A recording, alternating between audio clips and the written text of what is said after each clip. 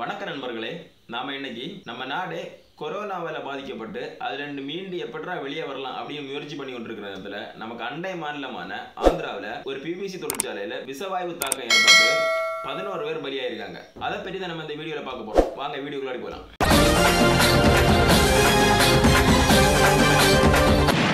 நம்ம நாடே முழுசா கொரோனாவில பாதிக்கப்பட்டு அதிலிருந்து மீண்டு எப்படா வெளியே வரலாம் அப்படின்னு சொல்லி ட்ரை பண்ணிட்டு இருக்க இந்த டைம்ல நம்மளோட அண்டை மாநிலமா இருக்கக்கூடிய ஆந்திராவில விசாகப்பட்டினத்துல எல்ஜி பாலிமர்ஸ் அப்படின்னு சொல்லக்கூடிய ஒரு பிளாஸ்டிக் ப்ரொடக்ஷன் கம்பெனி வந்து ஒர்க் ஆகிட்டு இருக்கு. இந்த கம்பெனில கடந்த 7ஆம் தேதி வியாழக்கிழமை வந்து காலையில 2:30 மணிக்கு ஸ்டெரைன் கேஸ் கசிந்து 11 மக்கள் பலியாயிருக்காங்க.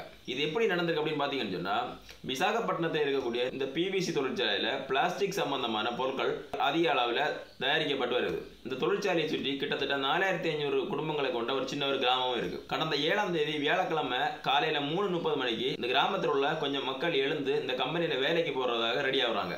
அந்த டைம்ல அவங்க எதை நோட்டீஸ் பண்றாங்கன்னு பாத்தீங்கன்னா, மேகம் போல ஒரு படலை வந்து மேல படர்ந்து இருக்கிறத அப்படி நோட்டீஸ் பண்றாங்க. அது வரைக்கும் இவங்க பார்த்தாத ஒரு புதிய சம்பவத்தை பார்த்தோன்னே இது ஏன்டா நடக்குது அப்படின்னு சொல்லிட்டு கம்பெனிக்குள்ள போய் பார்க்கும்போது தான் தெரியுது அங்க வந்து இந்த ஸ்டெரைன் கேஸ் வந்து லீக் ஆயிருக்கு அப்படின்னு. இதை பற்றி அவங்க போலீஸ் ஸ்டேஷனுக்கு இன்ஃபர்மேஷன் கொடுக்குறாங்க. கூடவே அந்த கிராம மக்கள் எல்லாருமே எழுப்புறாங்க. இதை பார்த்த உடனே அந்த கிராம மக்கள் என்ன பண்றாங்கன்னு சொன்னா, அவங்க உயிரை காப்பாற்றுறதுக்காக எல்லா பக்கமும் சிதறி ஓடுறாங்க. அங்க ஏற்கனவே இந்த மேகம் போல உள்ள படலை வந்து ஃபுல்லா சூழ்ந்திருந்ததால மக்களால எதுவுமே பார்க்க முடியல. அதனால அங்க இருந்த ஓடைகள்லயும் மற்ற எல்லா இடங்கள்லயும் சில பேர் மயங்கி விழுறாங்க. அந்த டைம்ல இவங்க ஏற்கனவே இன்ஃபர்மேஷன் கொடுத்திருந்த போலீஸ் அங்க வந்து மீட்பு நடவடிக்கையில் ஈடுபடுது.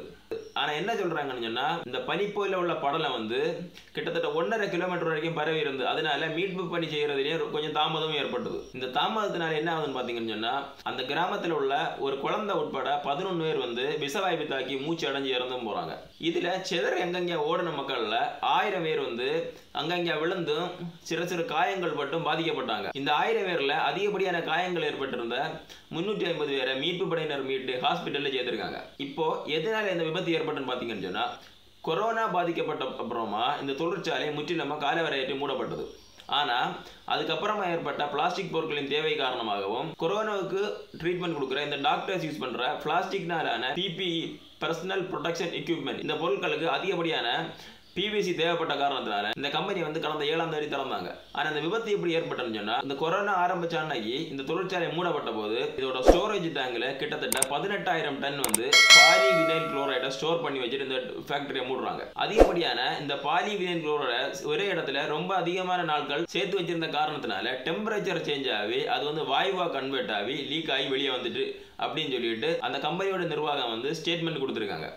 இதுலேருந்து வந்த இந்த விஷவாயு தான் மக்களை தாக்கி 11 பேரை பலி வாங்கியிருக்கு. பாலிவினைல் குளோரைடு அப்படின்னா என்னன்னு பார்த்தீங்கன்னு சொன்னா, இந்த பிவிசி கம்பெனியில பிளாஸ்டிக்னாலான பொருட்களை உருவாக்குறதுக்கு பயன்படுத்துகிற ஒரு விதமான வேதிப்பொருள் தான் இந்த பாலிவினைல் குளோரைடு. இது எப்படி இருக்கும் அப்படின்னு பார்த்தீங்கன்னு சொன்னா, எந்த கலருமே இல்லாம ஒரு எண்ணெய் மாதிரி இருக்கும். இதை பயன்படுத்தி தான் நம்ம அன்னாடு யூஸ் பண்ற பிவிசி கேரி பேக்ல இருந்து தொடங்கி பிளாஸ்டிக் பிவிசி பைப் வரைக்கும் எல்லாமே உற்பத்தி பண்றாங்க.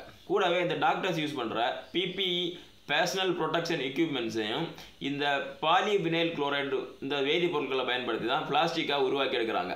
இதோட தேவை அதிகமாக இருந்த காரணத்தினால தான் 7ஆம் தேதி வியாழக்கிழமை அவங்க வந்து இந்த கம்பெனியை திறந்தாங்க. அது விபத்திலே போய் முடிஞ்சிச்சு. இந்த விஷவாயுவினால தாக்கப்பட்ட ஒரு மனிதனோட உடம்புல என்னென்ன பிரச்சனைகள் வரும்னு பார்த்தீங்கன்னு சொன்னா, அவனோட கண் பார்வை பறி போகும். அது மட்டும் இல்லாம காது கேளாமை, தோல் சம்பந்தமான விஷயங்கள், மனிதனோட உடம்புல இருக்கக்கூடிய இன்னர் ஆர்கன்ஸ் அப்படின்னு சொல்லக்கூடிய லிவர், குடல் இந்த மாதிரி உள்ள விஷயங்களும் அதிக அளவில் பாதிக்கப்படும். ரொம்ப இம்பார்ட்டன்டான விஷயம் என்னன்னு சொன்னா, கேன்சர் வந்து கண்டிப்பாக அவங்கள பாதிக்கும் அப்படின்னு சொல்றாங்க. இந்த கம்பெனி எப்ப நிறுவப்பட்ட அப்படின்னு பாத்தீங்கன்னு சொன்னா, 1961ல ஹிந்துஸ்தான் பாலிமர்ஸ் அப்படின்னு சொல்லி இந்த கம்பெனி நிறுவப்பட்டது. அப்புறமா 1978ல மெக்டோவல் அண்ட் கோ அப்படின்னு சொல்லக்கூடிய ஒரு கம்பெனியை கூட சேர்ந்து மெர்ஜ் ஆகி 1997ல அதோட பேரை மாற்றி எல்ஜி பாலிமர்ஸ் அப்படின்னு சொல்லிட்டு வச்சாங்க.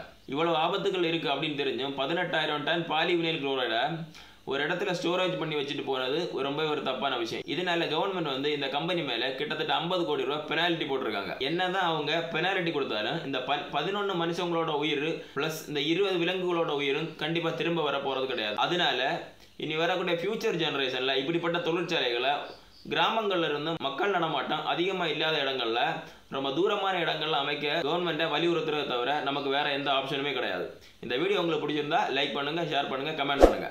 கூடவே சப்ஸ்கிரைப் பண்ணி பக்கத்தில் இருக்கிற பெல் பட்டனை கிளிக் பண்ண மறந்துடாதீங்க. மீண்டும் இன்னொரு வீடியோட நான் உங்களை சந்திக்கிறேன். நன்றி.